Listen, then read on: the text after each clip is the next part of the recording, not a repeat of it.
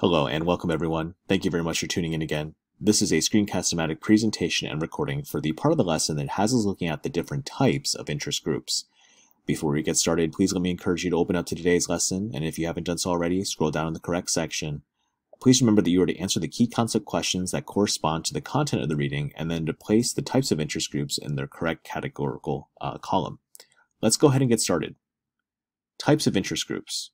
Few would argue that one person could not make a difference in American politics, but there is power in numbers, and political institutions are more likely to respond to a collective rather than to an individual voice.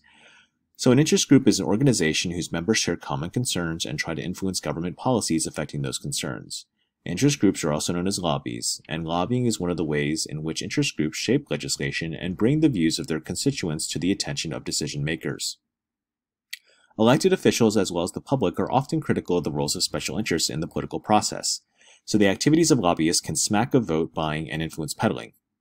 There are so many organized lobbies today representing numerous segments of society and addressing such a wide range of issues that the distinction between special interests and those of American people may no longer be valid. In a sense, interest groups are the American people. There are 23,000 entries in the Encyclopedia of Associations, and a high percentage of them qualify as interest groups. Many have their national headquarters in Washington, D.C., for ready access for legislators and policymakers. Interest groups can be grouped into several broad categories, and here they are. Economic interest groups.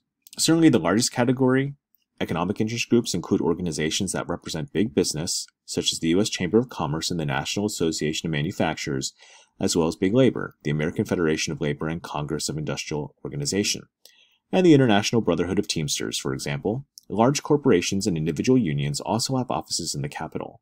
Trade associations represent entire industries, and the members of the American Public Power Association, for example, are municipally owned electric utilities, rural electric cooperatives, and state power authorities. Professionals also form interest groups, like the American Medical Association opposed legislation to create health maintenance and organizations for years. Next are our public interest groups. So public interest groups do not usually expect to profit directly from the policy changes they seek. However, the activists who staff these groups gain financially by attracting donations from individuals and foundations who support their activities. As the name implies, public interest groups enjoy an image of nonpartisanship, even though some of them engage in clearly political activities, such as when Common Cause joined the fight against President George W. Bush's Attorney General nominee, John Ashcroft. These groups also receive disproportionately positive news coverage even when there's serious disagreement over their policy proposals. A large number of consumer advocacy groups and environmental organizations, such as the Environmental Defense Fund, fall into this category. Perhaps best known as the League of Women Voters, which promotes simplified voting procedures and an informed electorate, and Common Cause, which backs more effective government. Common Cause is also a strong critic of other interest groups for their excessive campaign contributions, and it lobbies for campaign finance reform.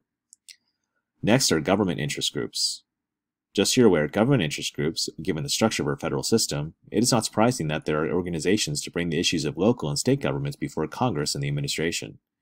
Government interest groups include the National League of Cities, the National Conference of Mayors, and the National Governors Association, and one critical task performed by these groups is to help state and local governments get federal grants.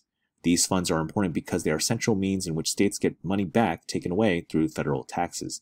As the budget has tightened and as more Republicans have won governorships, these groups have become more likely to seek more local control over policies instead of more cash. Next are religious interest groups. So the separation of church and state does not preclude religious interest groups from lobbying. Indeed, it is safe to say that all religious groups are involved in politics to some degree, but the Christian Coalition, for example, draws upon much of its support from conservative Protestants. And they have an agenda that includes support for school prayer, opposition to homosexual rights, and constitutional amendment banning abortion. It became an important factor in American politics, particularly in the Republican Party in the early 1990s. Next are civil rights interest groups. The National Association for the Advancement of Colored People, the Mexican American Legal Defense and Education Fund, the National Organization for Women, and the National Gay and Lesbian Task Force represent groups that historically have faced legal discrimination and, in many respects, continue to lack equal opportunity. Their concerns involve more than civil rights, however, and encompass social welfare, immigration policy, affirmative action, a variety of gender issues, and political action. Ideological interest groups. Ideological interest groups view all issues, federal spending, taxes, foreign affairs, court appointments, and so forth, through the lens of their political ideology, typically liberal or conservative. Their support for legislation or policy depends exclusively on whether they find it ideologically sound. Americans for Democratic Action, a liberal group, and an American Conservative Union rate elected officials by the same standard. A Republican challenger might point to an incumbent's high ADA rating to show that he or she is too liberal to represent the district. And then finally, there's single interest groups.